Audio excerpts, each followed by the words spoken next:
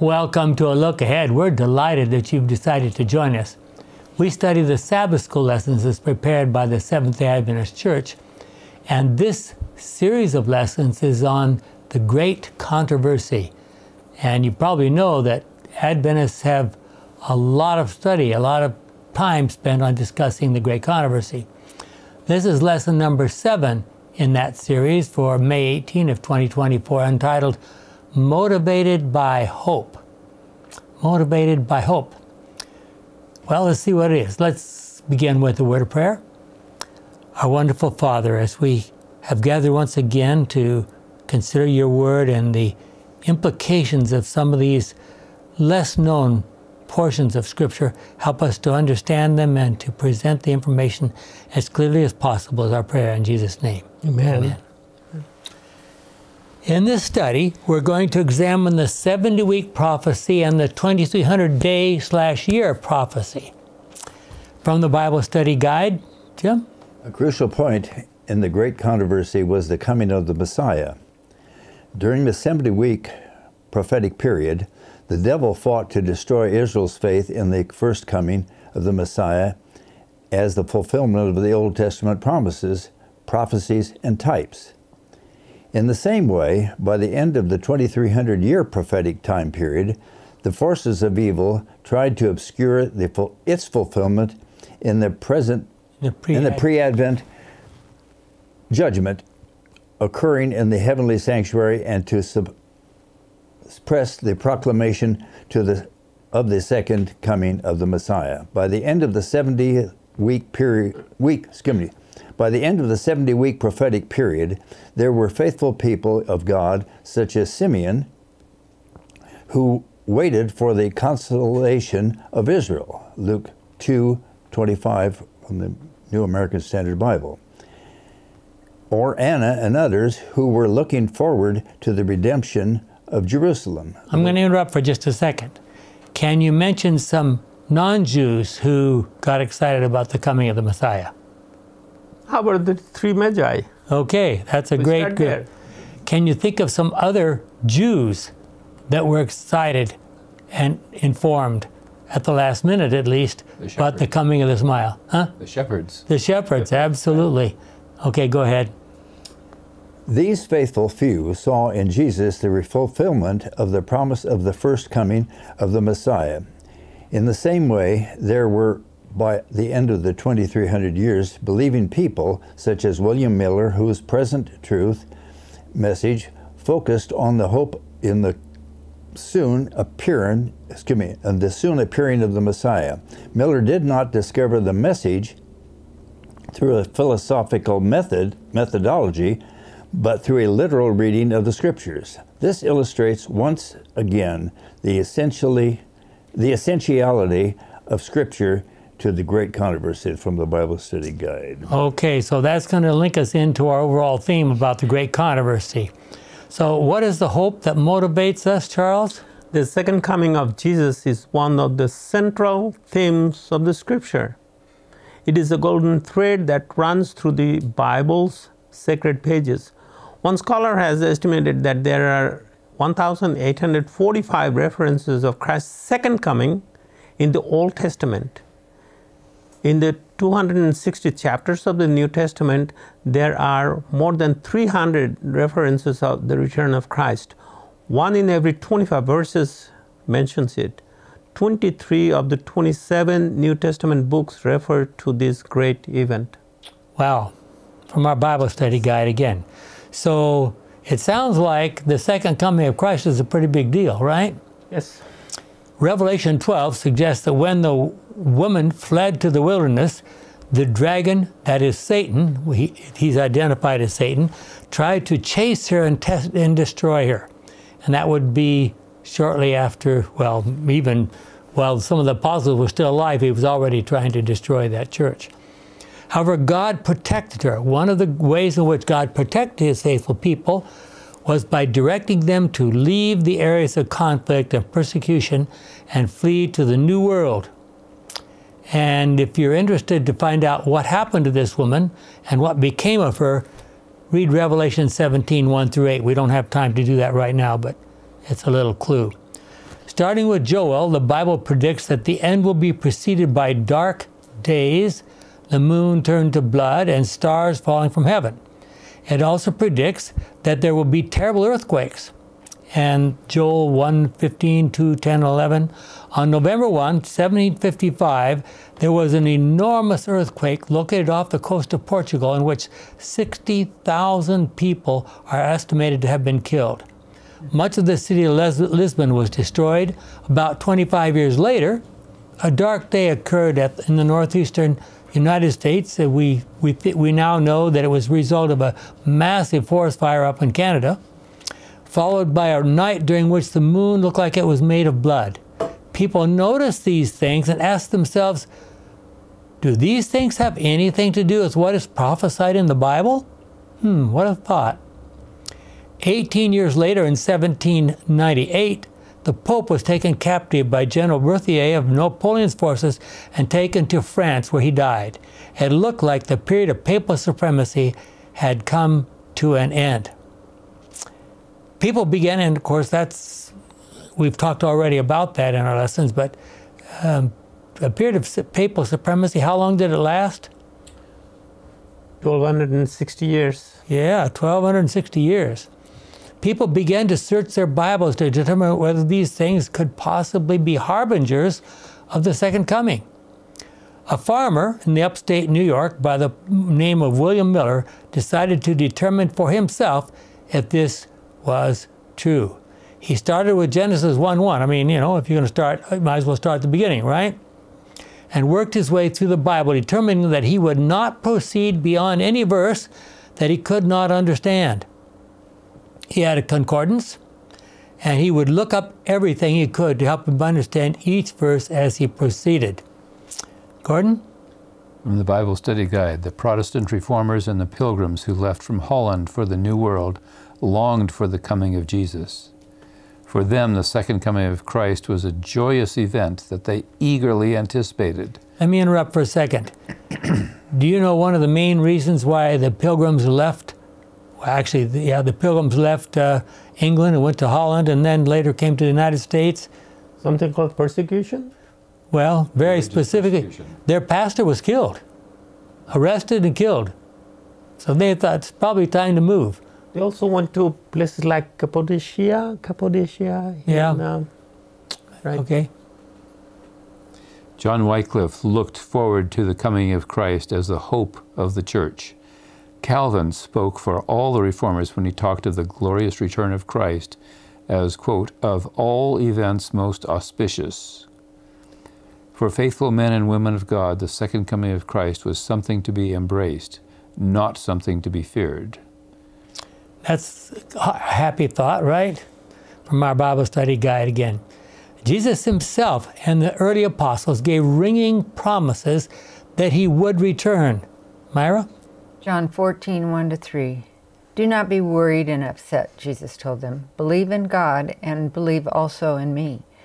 There are many rooms in my Father's house, and I am going to prepare a place for you. I would not tell you this if it were not so. And after I go and prepare a place for you, I will come back and take you to myself so that you will be where I am. American Bible Society. Okay. Then another place, 1 Thessalonians 4. This is one of Paul's earliest books. What we are teaching you now is the Lord's teaching. We who are alive on the day the Lord comes will not go ahead of those who have died.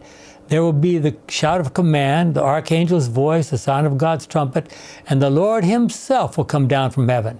Those who have died believing in Christ will rise to life first.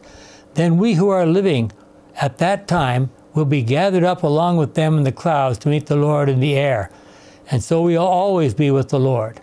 Sounds like Paul was planning to live until Jesus comes again, didn't he? So then, encourage one another with these words.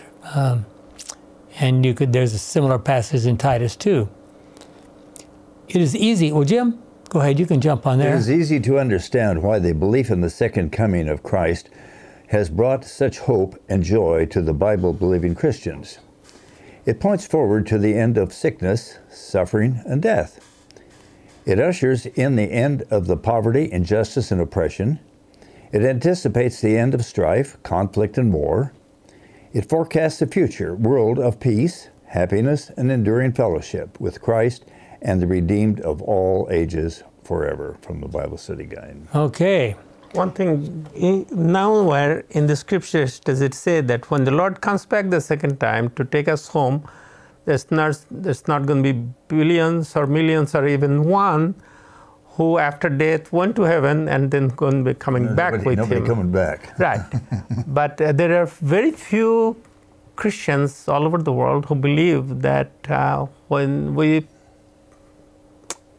folk die in the Lord, they're waiting for him to come. Mm-hmm. But this teaching is all over. Well, my father is in heaven. My mother is in heaven. They're dancing. They're having dancing. drinks or whatever. Yes, there you are. Right. Okay, can you read us that next passage there, Charles, from Ellen White? From the writing of Ellen White, the coming of the Lord has been in all ages the hope of his true followers. The Savior's parting promise upon the Olivet that he would come again lighted up the future of his disciples, filling their hearts with joy and hope that sorrow would not quench nor trials dim. Amid the suffering and persecution, the appearing of the great God and our Savior Jesus Christ was the blessed hope. When the Thessalonian Christians were filled with grief as they buried their loved ones who had hopes to live to witness the coming of the Lord, Paul, their teacher, pointed them to the resurrection to take place at the Savior's advent. Then the dead in Christ should rise, and together the living be caught up to meet the Lord in the air. And so, he said, shall we ever be with the Lord. Wherefore, comfort one another with these words. Okay, and that's Ellen White quoting in the Great Controversy, page 302. So, why is the second coming so important to our faith? Especially because we know that the dead sleep. See lesson 10. Why does this teaching take on such importance? Without it, we would be, as Paul said, in an utterly hopeless situation. okay, so now let's just compare and contrast Adventist belief with others that you've already started talking about. If you believe that when you die, immediately your spirit departs to heaven, what's the point of a future resurrection? What would that accomplish? Anybody ever think about what that experience would be if one went directly to heaven and they're powerless to do anything? It'd be like a hell for them, wouldn't it? Well, for some it would be. Yeah. Ellen White emphasizes that. Yeah. So, why is the second coming so important to our faith? Charles just read for us. 1 Corinthians 15:59 says, more than that, referring to if Christ did not arise from the grave, we are shown to be lying about God because we said that he raised Christ from death. But if it is true that the dead are not raised to life, then he did not raise Christ. For if the dead are not raised, neither has Christ been raised. And if Christ has not been raised, then your faith is a delusion, and you are still lost in your sins. It would also mean that the believers in Christ who have died are lost. If our hope in Christ is good for this life only and no more, then we deserve more pity than anyone else in all the world, said Paul. yeah. But some disagree with that. Well, in our day, there's some people who disagreed with that. They think that this is the life to live anyway. Yeah, and I would agree with that. But you can understand why Paul would say that. I mean, remember, every day, every word he spoke, every place he traveled, he recognized that one misstep, one misunderstanding, and his life could be threatened. That's not really a comfortable way to live. So, I mean, we need to sort of take that into account when we read his words here. Now, I want to ask you a question that I've asked before. You're Paul. Just imagine yourself as Paul. You go to a pagan city, has never heard of Christianity, doesn't know anything about the Jewish situation at all. You know that there are a few Jews scattered around who are doing business and probably doing pretty well financially. And you say, okay, how am I going to what am I going to say about the story of Jesus that is going to impress these people, make them even curious? Well, the best one that comes to mind is Mars Hills. Mars Hills. Right. Mars Hill? Right. Yeah, the example of Paul. That was so beautiful. I stood there a few months back. Yeah. And what a smart man. Yeah. But so basically what he's doing in the Mars Hill address is, let me tell you about a God that you claim that you're already worshiping. To the unknown God. Yeah, that's a good approach. I think that probably more often, and I'm not knocking that at all, more often, especially if you think what he said when he got down to Corinth, he said the life and the death of Jesus, and I would add, to make sure, his resurrection and ascension to heaven was probably the most impressive thing for most non-Christians. I mean, if you tell somebody, here's a person who lived this kind of a life, he was crucified, and they would, because crucifixion was absolutely the worst thing that could possibly happen to you in the Roman world in those days. And then he was buried, and 3 days later he came back to life and ascended to heaven, a short time after that. And I'm struggling myself. What did the pagans, how did they understand that? What did they make of that? How much different was it then than it is now? Yeah. I mean, it's really tough to, I mean, even people who call themselves Christians, they have no idea what we have embraced all these years. Well, the great controversy theme throughout history is the best way, really truly the key. Yeah. And we are the ones who have that understanding. So why did Christ have to die on the cross, you see? They don't know. They make up stuff. Yeah. There's no biblical text properly translated that explains why, but it does. Jesus did say why he came and why he was born. Yeah. Yes. But nobody understands that. Yeah. He says for truth. Yeah. They don't have like that commercial say, you can't handle the truth. Yeah. That's probably a pretty true statement. Well, what information do we have about the manner of Christ's second coming? We have some passages. Look at these in Acts 1, 9 to 11. The best one is, every eye shall see him. We'll get to that. Yes, okay, yes, sir. That's fine. Charles is enthusiastic here. Yes. Acts 1, 9 to 11. After this, he was taken up into heaven as they watched him, and a cloud hid him from their sight. Okay, now I'm going to ask a question. Do you think it was raining that day? No. So what kind of a cloud was that? Cloud of angels. Angels. Cloud of angels. You better believe it. Okay, just to understand that. Go ahead. Verse 10. They still had their eyes fixed on the sky as he went away, when two men dressed in white suddenly stood before them and said, Galileans, why are you standing there looking up at the sky? This Jesus who was taken from you into heaven will come back in the same way that you saw him go into heaven. Okay, same way. So he's there with them. He rises into the sky and he disappears into a cloud. So if he comes back, what'll happen? There'll be a cloud and then he'll descend out of the cloud. And wouldn't that be the logical conclusion? I believe it says in Revelation. Okay, Charles, I'm going to come back to you and let you read your verse right there. Revelation 1:7. Look, he's coming on the clouds. Everyone will see him, including those who pierced him. All peoples on earth will mourn over him. So shall it be.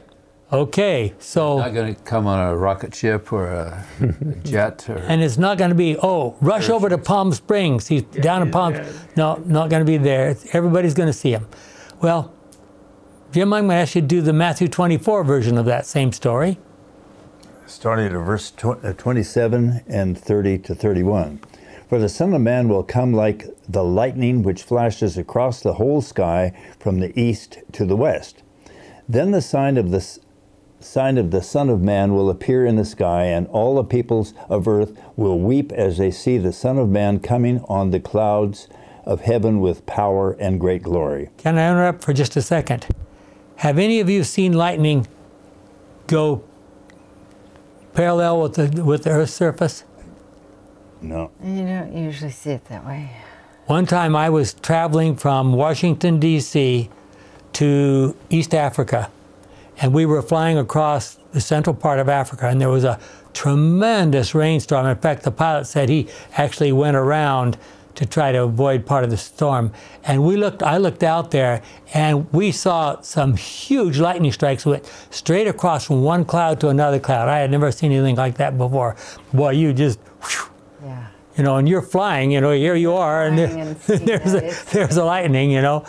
So it gets your attention. Very quickly. Okay, go ahead. The great trumpet will sound, and he will send out his angels to the four corners of the earth, and they will gather his chosen people from one end of the world to the other, from the Good News Bible. And I'm going to propose something that, in light of what we've just read, there's one simple, clear way to distinguish between the coming of the true Christ and all the fakes that Jim just read to us about, the pretend prophets, the pretend Christ that will precede him. They're going to come first. Just look up. When Jesus comes, the entire sky will be full of bright, shining angels, and everyone will see him in the sky. No, God will never allow any of Satan's fakes to try to duplicate the manner of his coming. And in second coming, he's not going to touch the earth. Yeah, well, but Right. I mean, this is, Yeah. I mean, all you have to do is look up. You Look up, right, right. Let's see, is he touching the ground? Right, I mean, right, I'm not arguing with you. I'm just saying it's easy. Just look up. Everyone will see him, yes. Okay.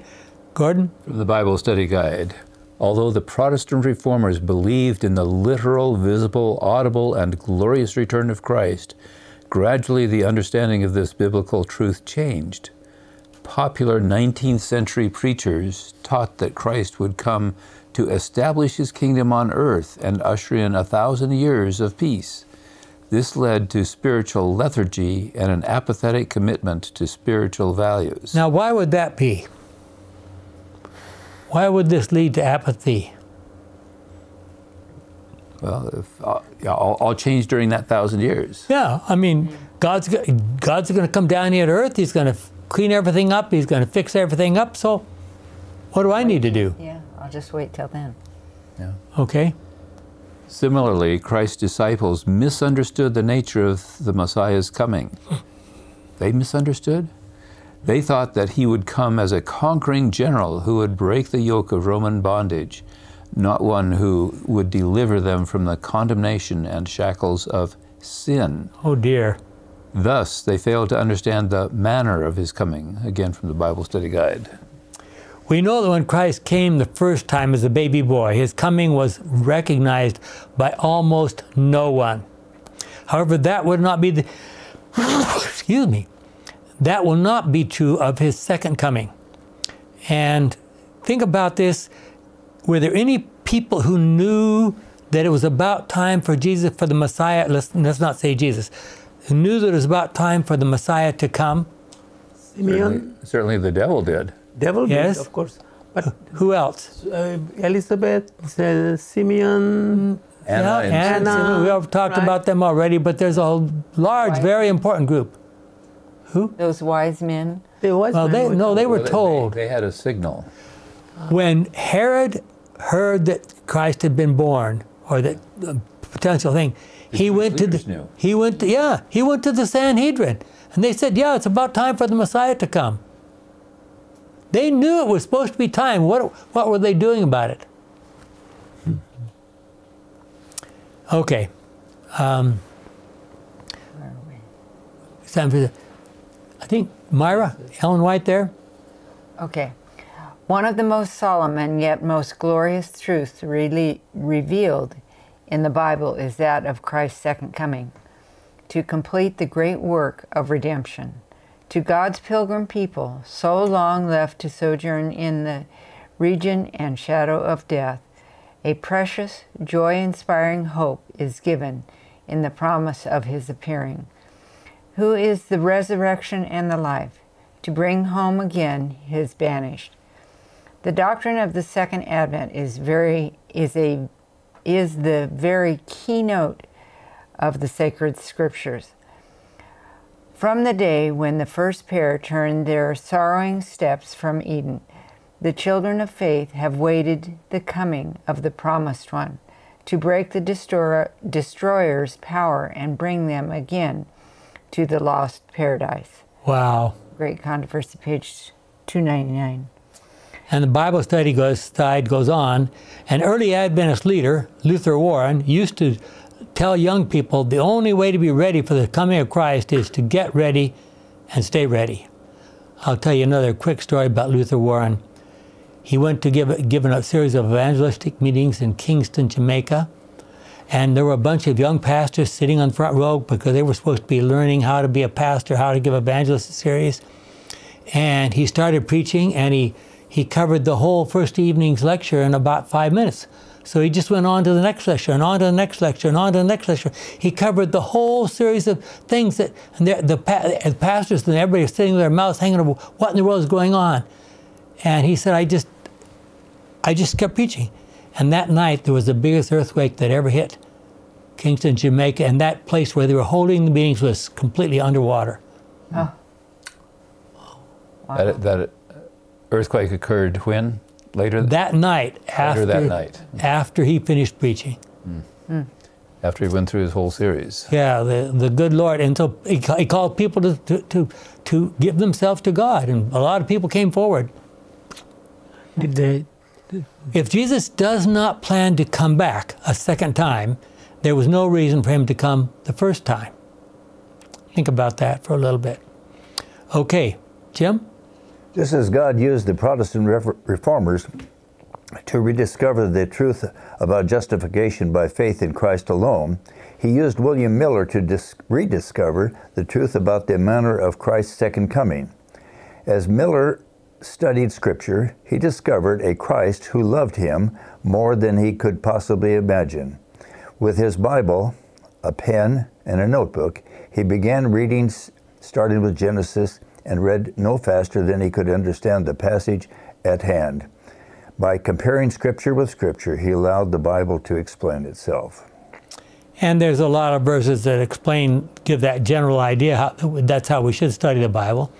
So what principles of Bible interpretation do you discover in these passages? And again, basically what he did. When there was any passage or word that William Miller did not understand, he would look it up in the Bible concordance and find other passages in which that word was used and what it meant. Men like William Miller depended upon the Holy Spirit to guide them through their study. Okay, Charles? John chapter 16, verse 13. When, however, the Spirit comes, who reveals the truth about God, he will lead you into all the truth. He will not speak on his own authority, but he will speak of what he hears and will tell you of things to come. You want to do the next verse as well? Yeah, 2 Peter 1, 19 to 21. So we are even more confident in the message proclaimed by the prophets. You will do well to pay attention to it, because it is like a lamp shining in the dark place until the day dawns and the light of the morning star shines in your hearts. Verse 20, above all else, however, remember that no one can explain by himself or herself a prophecy in the Scriptures, for no prophetic message ever came just from human will, but people were under the control of the Holy Spirit as they spoke the message that came from God. Okay, following on with our story, William Miller was a dedicated student of Scripture. He set aside a fair amount of time each day to study his Bible, and the Holy Spirit revealed to him the truths of Scripture. It was a critical time for that information to be understood. When reading the book of Daniel, comparing it with the book of Revelation, he was convinced that just as God revealed these great prophetic truths to Daniel and John, their fulfillment must be revealed to people living at the end of time. Gordon? Daniel 1:17, God gave the 4 young men knowledge and skill in literature and philosophy. In addition, he gave Daniel skill in interpreting visions and dreams. Daniel 2:45, you saw how this is Daniel talking to the king. You saw how a stone broke loose from a cliff without anyone touching it, and how it struck the statue made of iron, bronze, clay, silver, and gold. The great God is telling your majesty what will happen in the future. I have told you exactly what you dreamt and have given you its true meaning, from the Good News Bible. Go ahead with the next one as well. Revelation 1. This book is the record of the events that Christ Jesus revealed. God gave him this revelation in order to show his servants what must happen very soon. Christ made these things known to his servant John by sending his angel to him, and John has told all that he has seen.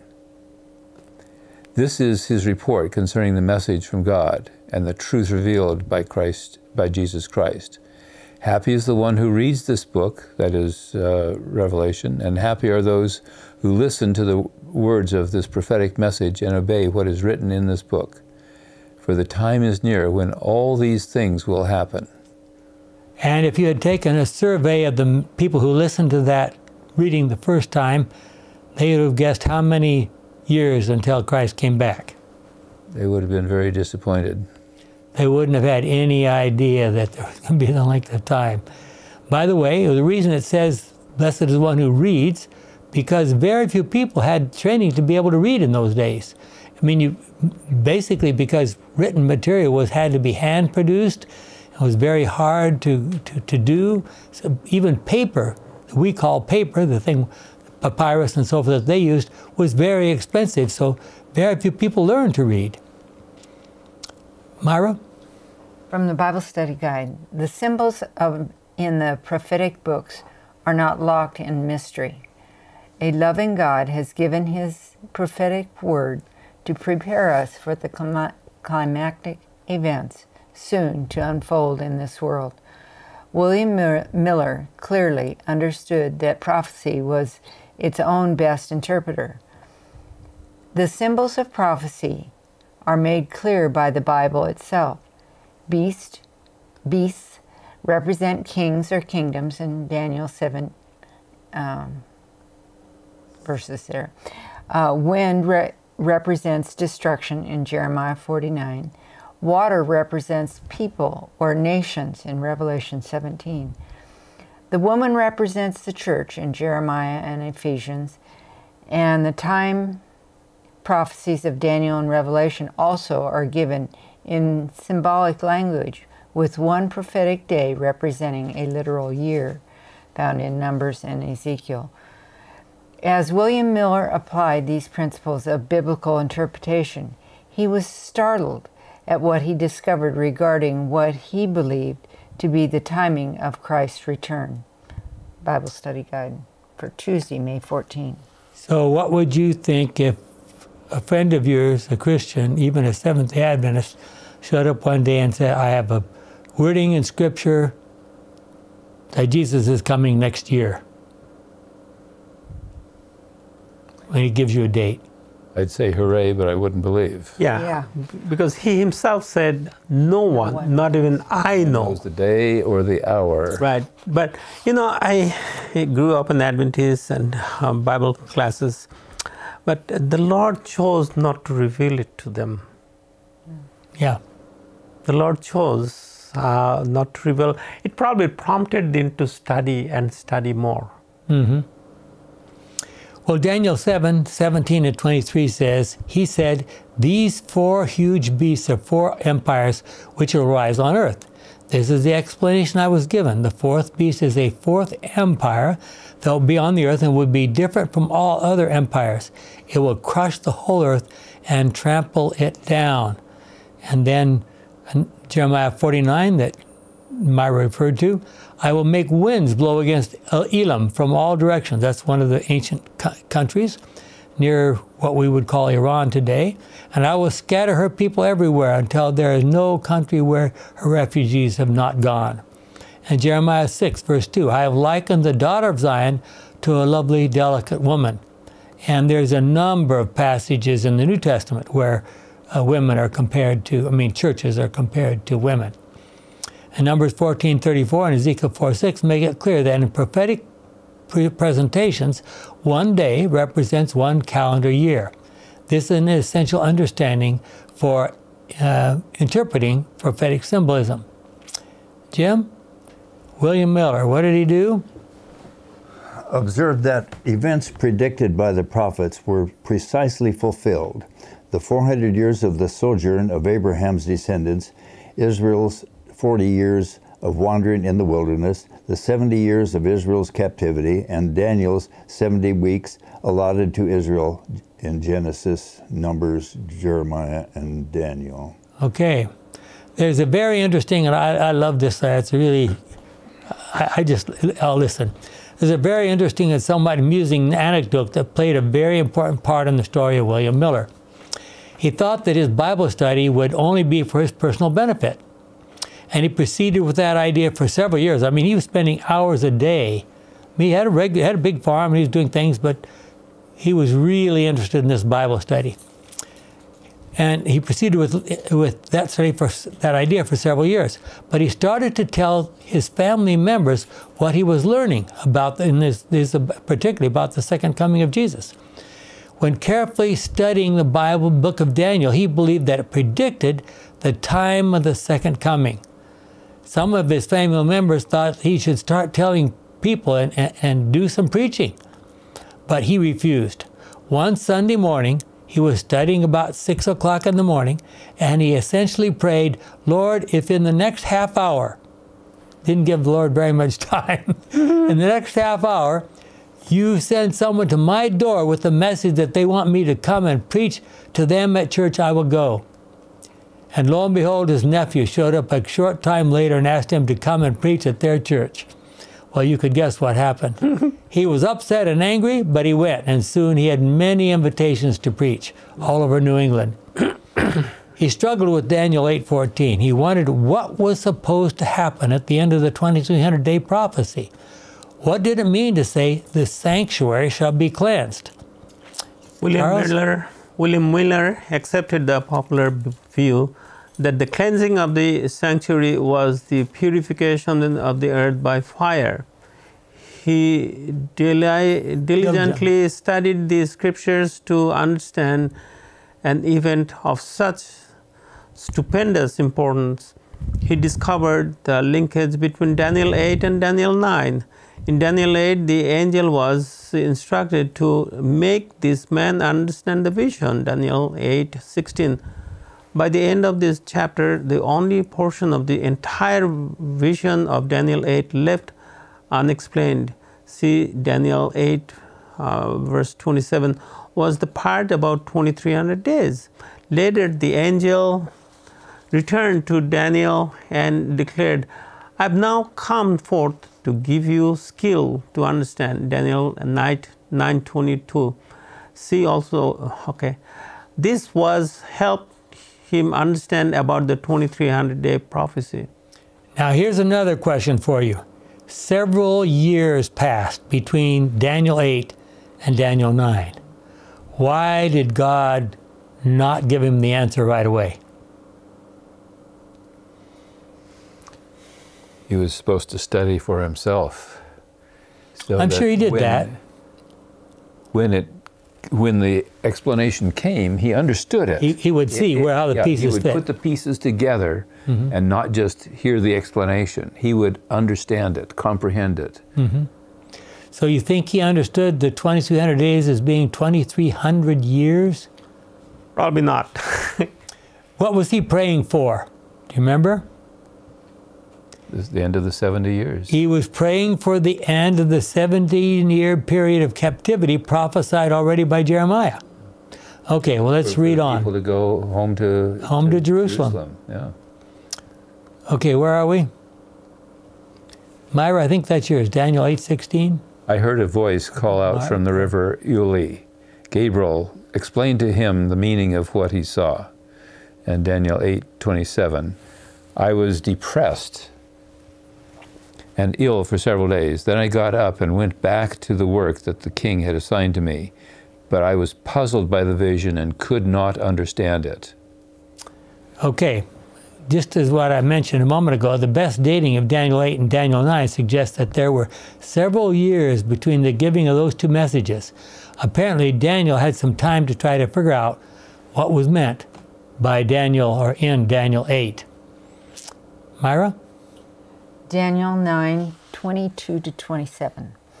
He explained, Daniel, I have come here to help you understand the prophecy. When you began to plead with God, He answered you. He loves you, and so I have come to tell you the answer. Now, pay attention while I explain the vision. Note this and understand it. From the time the command was given to rebuild Jerusalem until God's chosen leader comes, 7 times 7 years will pass. Jerusalem will be rebuilt with streets and strong defenses, and will stand for 7 times 62 years. But this will be the time of troubles, and at the end of that time, God's chosen leader will be killed unjustly. The city and the temple will be destroyed by the invading army of a powerful ruler. At the end will come like a flood, bringing the war and destruction which God has prepared. The ruler will have a firm agreement with many people for 7 years. And when half of this time is past, he will put an end to sacrifices and offerings. The awful horror will be placed on the highest point of the temple and will remain there until the one who put it there meets the end which God has prepared for him. Good News Bible. Okay, now there's a lot of details there, but it's very clear if you get a good commentary, and it's spelled out quite nicely in the SDA Bible commentary, how each exact one of these predictions here was fulfilled right on time. So we know this from our Bible study guide again. We know this because after bidding Daniel to, quote, consider the matter and understand the vision, Daniel 9:23, the first words of the angel were, 70 weeks are determined for your people and for your holy city. So when he says, I'm getting ready to explain you something, and then immediately starts talking about the prophecies, it suggests that that's what he's planning to do, right? The word translated determined literally means cut off. 70 weeks or 490 years are to be cut off, but from what? The vision of the 2300 days, obviously the only part of Daniel 8 that Daniel did not understand and that the angel now came to explain. And there was no other prophecy that was long enough to cut off 490 years. And since the starting point of the 70 weeks was from the going forth of the command to restore and build Jerusalem, Daniel 9:25, Miller knew that if he had that date, he could know the beginning of the 70 weeks in the 2300-day prophecy. Now, I'm going to ask you a question, and where I see the clock is running. Do you think he was anxious to find out when that prophecy was given? Of course. But there were 4 commands to rebuild, so we need to find out which one. Okay, we're going to move on to that. Right. But in order to determine when this 2300-day year prophecy would come to an end, he had to find out when it would start. He carefully studied the book of Ezra. Jim? Ezra chapter 7, verses 6 to 19. In the 7th year of the reign of Artaxerxes. Now that's pretty precise, isn't it? Okay. Ezra set out from Babylonia for Jerusalem with a group of Israelites which included priests, Levites, temple musicians, temple guards, and workmen. They left Babylonia on the first day of the first month, and with God's help they arrived in Jerusalem on the first day of the 5th month. Artaxerxes gave the following document to Ezra. From Artaxerxes the emperor to Ezra the priest, scholar in the law of the God of heaven. I command that throughout my empire all the Israelite people, priests and Levites that so desire be permitted to go with you to Jerusalem. You are to spend this money carefully and buy bulls, rams, lambs, corn, and wine, and offer them on the altar of the temple of Jerusalem in Jerusalem. Now, let me interrupt for a second. Why would he tell them to go and buy all that stuff? I skipped over a part of it because we had to keep this lesson a little bit shorter. He was saying, go there and offer these sacrifices, bless me and my sons. So he's asking for a blessing for the emperor. Okay, go ahead. You may use the silver and gold that is left over for whatever you and your people desire, in accordance with the will of your God. Good news. Those are the key words. This was the first time that money was designated for the rebuilding of Jerusalem. Now, previously, they had some stuff designated for the building of the temple, but now this is the first time money was allowed to be used for the rebuilding of Jerusalem. And that was the key, wasn't it? For the decree to restore and rebuild Jerusalem, not the temple, but Jerusalem. Charles, the decree was issued? The decree was issued by Artaxerxes, king of Persia. Was he the husband of Esther or what? No. No, this is what? The son of that one. No. Artaxerxes. But it's not the same one. It's not the same. Okay. King of Persia, 457 BC. This decree was the last of the 3 decrees to allow the Jews to return to rebuild Jerusalem and restore temple worship services. This 3rd decree was the most complete and marks the beginning of the 2300-day prophecy. And we've mentioned that this is the first time they were specifically given, because remember what was happening? Their enemies were trying to tear down the walls, so they couldn't make Jerusalem secure. So now he's given specific instructions. Yes, you can rebuild the wall. Daniel 9, 25, 26. When would this entire prophetic period begin? What major events do those verses predict? Okay. This is Bible Study Guide. Did you want me to continue? Go ahead, Gordon. Continuing from the Bible Study Guide, in this remarkable prophecy, Daniel predicted that from, quote, the going forth of the commandment to restore and to build Jerusalem to the Messiah would be 69 prophetic weeks, or 483 prophetic days, or literal years.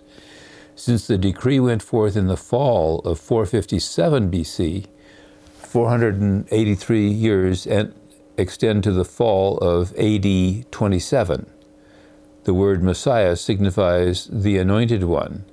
In the Christ also means anointed. Messiah is Hebrew, Christ is Greek, it means the anointed one. Go ahead.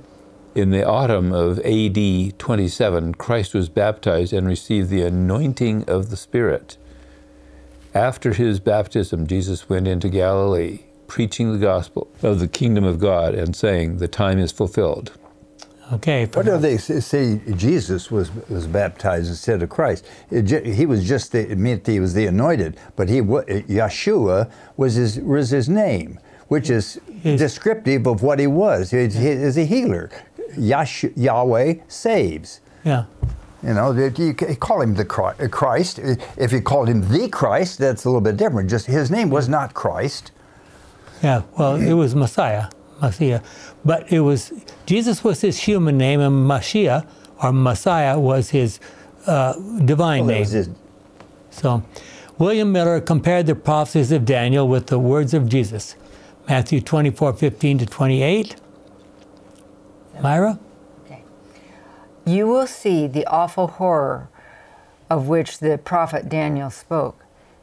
It will be standing in the holy place. Now I'm going to interrupt for a second. What was the awful horror? Do you remember how that was fulfilled?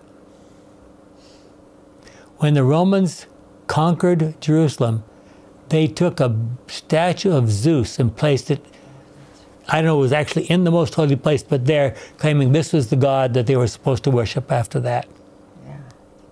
This was the first destruction of the temple.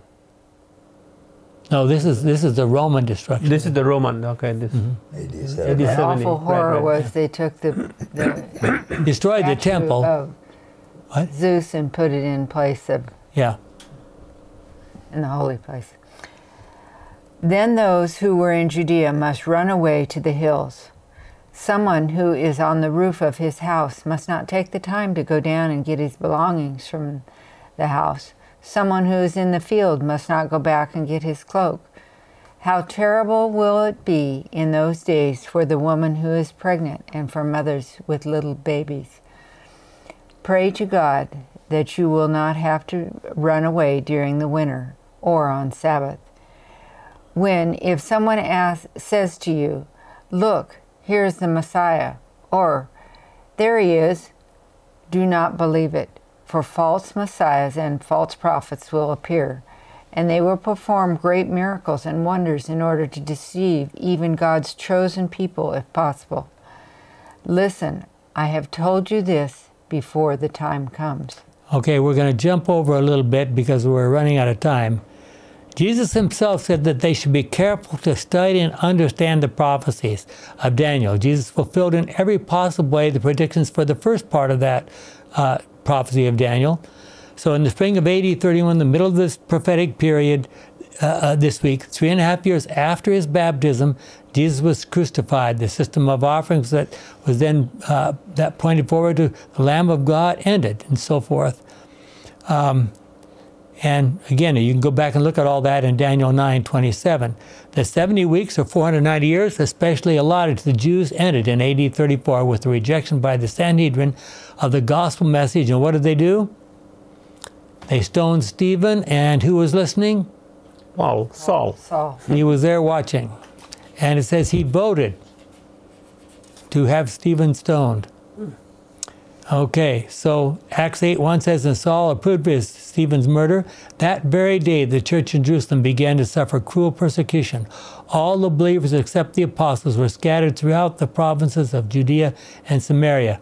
And what was the result of that? Spreading the gospel. Spreading the gospel. Okay, Jim, maybe you can read subtracting 490? Subtracting 490 years from the 2300-year prophecy leaves 810 years for the completion of the prophecy. 1800. What did I say? 800. Huh?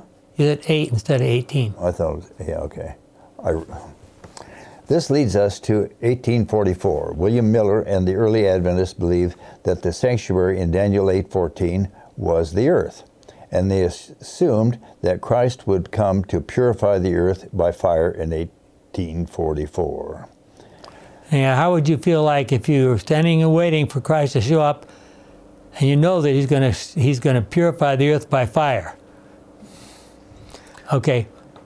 Look at the following chart for the prophecies of the 70 weeks and the 2300 days. The prophecies start in 457 BC and foretell the events surrounding Messiah the Prince, upon whom the 70-week prophecy is grounded. With that solid foundation, the 2300-day prophecy ends in 1844. So there you see it. It's a little bit garbled on the screen, but 457 to AD 34, and AD 34 was the 3.5 years after Christ was crucified. The Christians were scattered, began to carry the gospel through the whole world, and then so you add 1810 years to that, and you come to 1844. And Charles? Like the first disciples, William Miller and his associates did not themselves fully comprehend the import of the messages which they bore. Errors that had been long established in the church prevented them from arriving at a correct interpretation as an important point of the prophecy. Therefore, though they proclaimed the message which God had committed to them to give to the world, yet through a misapprehension of its meaning, they suffered disappointment. Yet God accomplished His own beneficent purpose in permitting the warning of the judgment to be given just as it was. The great day... Let me interrupt just a moment, because we're running out of time. If you start announcing that Christ is coming on a specific date, you get people's attention. And there were thousands and thousands of people, probably more than 100,000 people, who basically accepted the Millerite message. And then, of course, a great disappointment came. And we're going to drop down here and talk a little bit about that. What happened after the great disappointment? You can be sure that the devil correctly understood the prophecies of Daniel, and he did everything he possibly could do to prevent the arrival of the life and the death of Jesus Christ. And when I say the death, the true meaning of the death of Christ, he didn't want people to know. However, prophecy was precisely fulfilled. Protestant Christianity was clearly the religion of the early Pilgrim Puritans who traveled to what later became the United States of America. Gordon, can you... Hope and optimism, this is from the Bible Study Guide. Yeah. Hope and optimism filled the atmosphere of the 19th century United States, the new nation born out of the unique American Revolution. The century brought social, economic, political, as well as technological changes and inventions, promising the dawn of a new world.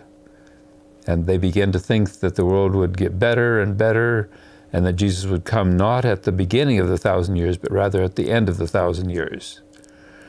So this is to say that he's coming at the end is called postmillennialism. Go ahead. So, but what is postmillennialism? Millennialism comes from the word millennium, which refers to the 1,000 years of Christ's reign with the saints as described in Revelation 20. While most Christians accept the biblical teaching about the millennium, not all agree on how to relate the millennium to the second coming and to the last judgment from the Teacher's Bible Study Guide. So which is going to come first? Different people. So the question is Jesus going to come first and then fix everything in this world?